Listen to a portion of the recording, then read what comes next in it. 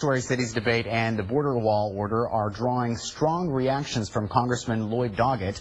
Political reporter Phil Prazen sat down with the Austin Democrat to get his perspective on the issues and what's next. Life in the Trump administration so far, what has it been like? It's pretty amazing. Anyone who didn't realize the importance of the president need only look at the first week and the many things that are occurring that will affect our lives in incredible ways. We have our work cut out for us. I see my role as being part of the loyal opposition, certainly respectful of the fact we have a new president and new administration, but that our job is to reflect the values of this community and offer alternative, not alternative facts, but alternative points of view and solutions to our problems. Why should Central Texas care about the policies that are coming? Well, I think they will affect our lives in every way, from damaging our public education to affecting our economy and jobs. And certainly that's a big factor with reference to immigration and all of the policies that he has announced within the last week. When it comes to immigration, how important is that issue to you? How important is that issue to your district? It's very important because this district stretches from North Austin to the south side of San Antonio. There are many immigrants and many citizens with immigrant connections here, and it's a really big jobs issue. Our economy throughout this area is so interrelated with Mexico, and it's a major export market.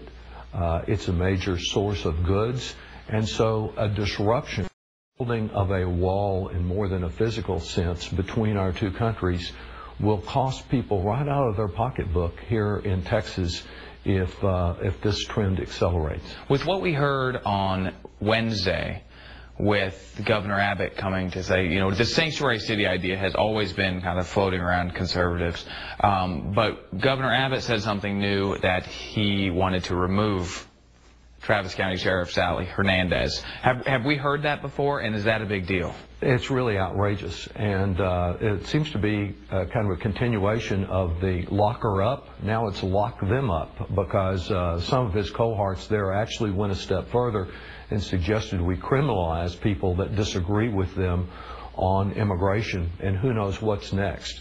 Fortunately, we don't yet live in a Putin-type authoritarian government, but we need to resist this trend. As far as the specifics of sanctuary cities, I think there's been incredible misinformation based on campaign speeches about this. There is no legal definition of sanctuary cities. There is no authority either at the federal or state level concerning sanctuary cities, and the best evidence of that are the efforts now renewed to pass a law in Washington and in Austin concerning sanctuary cities. Governor Abbott lacks the authority to deny a penny to Travis County or any other part of the state because they don't like his Republican Orthodox view of sanctuary cities and immigration, nor does he have any authority under the Texas Constitution, much less the Bill of Rights of the United States Constitution, to remove Sheriff Hernandez or any other duly elected official.